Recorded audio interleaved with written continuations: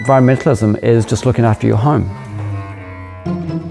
When I got out of art school knowing I was going to be an impoverished artist, but painting was everything for me, it didn't matter. I wouldn't have money because I would have the biggest garden in the world. That was the rivers and the lakes and the hills, which all belonged to us. You don't get much wealthier than that.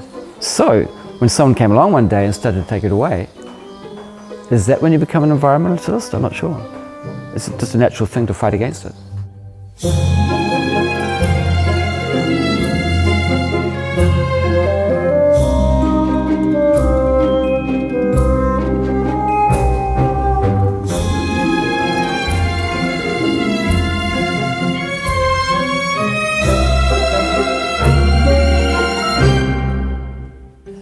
My name is Sam Mahon. I live in the country. I've always wanted to live in the country. I was raised in the country. But oddly enough, everybody else who lives in the country thinks of me as an imposter, which is fine because that's what artists should be. They should put everybody on edge. So it's my job to put the world on edge. An artist is a different thing for different people. You know, if you say, am I an artist? It puts me into a box, I think. What I like to think is I'm a Renaissance kind of character, a bit of an engineer as well. It's called the 1%, and it's kind of self-explanatory. Whenever this thing's on public display, kids love it. They just want to see all the movement. But at the same time, you've got this idea of this one person being supported by all these hard-working people down here. You've got cattle being crammed into boxes, the dairy industry, you've got a guy trying to catch a fish, he can't pull it in, it's got no meat on it anyway. Women, children. Right at the centre of all this sort of nasty darkness is you've got Ronald McDonald slowly turning and grinning at the whole thing. Everybody on their backs has the label of some bank. Well, New Zealand seems to look very pretty to anybody who visits it. Environmental Disneyland, in a way. The way I view it is, when you're a kid, you make a cake for your friend out of dirt and flies, and you put beautiful icing on the top with little sprinkles. We have this icing. We've got to be careful because underneath that there's a lot of dirt, and we have to somehow make the whole structure good. What's wrong with the rivers? What's wrong with them is how I measure them against when I was young. Drink from any river in Canterbury without worrying about getting sick. If a kid goes to a river today, they might think, oh well, we can't drink this water, that's natural. We can't swim in it, that's natural. That's how things are. So we take our daughter to one of the 4 main rivers in Canterbury. We will find cyanobacteria mats at the sides of the old swimming holes, just lurking, and we're reluctant to take her there.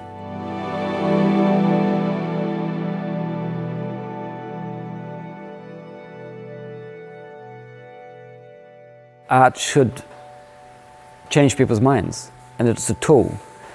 Just as in a conversation, if I want to change your mind, I could choose music, writing, dance, something. I picked the best tool for the job.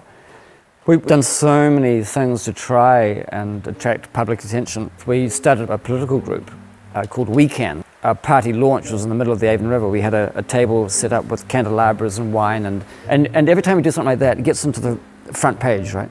And that's the trick. If you can make the enemy laugh, then you're winning. Art has to be fun. And when I made the Nick Smith sculpture, laughter rained. So I spent the whole winter making a life-size sculpture of Nick with his nuts hanging out, taking a crap in a glass of water. And we drove it up to Nelson, where every Saturday he has his caravan at the local market. So here's this huge freaking thing, right beside his caravan. Nick opens the door, looks out, sees himself there, jumps back into the caravan for about 2 minutes, and then he jumps out again and ran away. And I thought to myself, this is art at its best, at its very best. And what was cool about it was that mothers and their kids were all having their photographs taken beside Nick's testicles, and nobody was upset, everybody was laughing. And it's a tricky thing to carry off, if you can have everybody happy and at the same time break their hearts. Tonight we have a special guest, the Leader of the Opposition, the Honourable Judith Collins. Welcome, please. I thought it would be quite nice to have those spitting image puppets where you can create an image of the politician and then create these dialogues with them. Again, entertaining, but somehow get the knives in there at the same time. Do you think politics has been an unhealthy occupation for you too? Are you ready to retire? I get thousands of emails from people that saying, you just can't do it. Video is another tool. Every bit of technology, when I come across it, is, I think, how can I use this as a tool to better express my ideas? In that, using video, you're also saying what is the public used to watching, what are they most attuned to watching or looking at the moment, so you choose their medium and then you invade it. Send us down some foot and mouth disease, 'cause our country's running from the mountains to the seas. We're shit. Just turn up in the street. If there's a protest, turn up. People will see the numbers, and politicians who have the power to make change will only take note when there's a bunch of people. If you meet a politician in a room and talk about a problem, nothing's going to happen. So the best you can do is go out on the street and be seen. And so with awareness, there's a slow turning. So we do have that hope that in this country there is a turning I can feel now. There is a weighing against that farming lobby now, which says it's not good enough. We need to be able to take our children to a river without them getting sick. Simple. Make your voice known and don't be afraid, because there's plenty of us around there to back you up. Where do we stand? Little more discreet, 'cause we're garden nations would hear our plunder knees. Send us down some foot and mouth disease, 'cause our country's running from the mountains to the seas. In shit. Oh, for fuck's sake, we've had enough of it.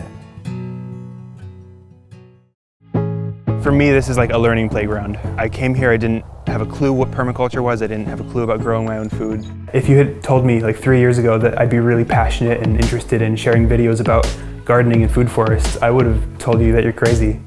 Permaculture isn't gardening. Permaculture is a framework, a toolkit of changing the way you think about the world and the way you interact with it in a way that's creating the future that we want.